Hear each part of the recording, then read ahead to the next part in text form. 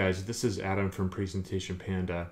Today we're going to be talking about how to create a simple shadow effect that can make your screenshots and images look like a physical piece of paper as seen on the screen here. In order to create this effect, what we're going to do is create a shape that actually looks like a shadow that just sits behind the screenshot or image. So in order to create that particular shape, what we're going to do is simply take a rectangle, draw it across the full size of the image.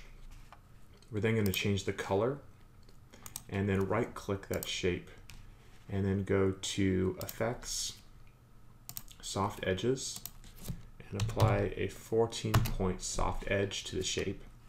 We're then going to go to Edit Shape, Edit Points, and then here is how we create that paper effect by actually taking the shape and modifying it by pulling up the handles on the corners on the bottom and on the left-hand side as well. Oops.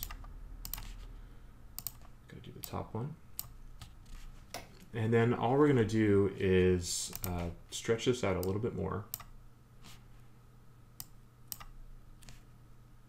And then send to back.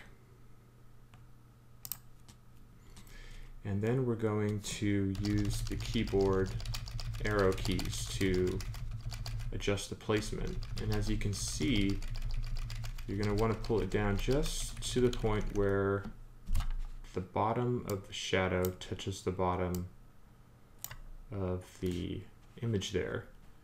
Pull it across a little bit more and then drag the top portion up.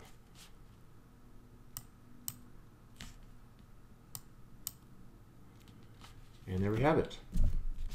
As you can see, we've created a nice shadow effect on the screenshot here, and I think that definitely enhances the look of the screenshot as opposed to just a plain, boring screenshot that would normally sit on the slide.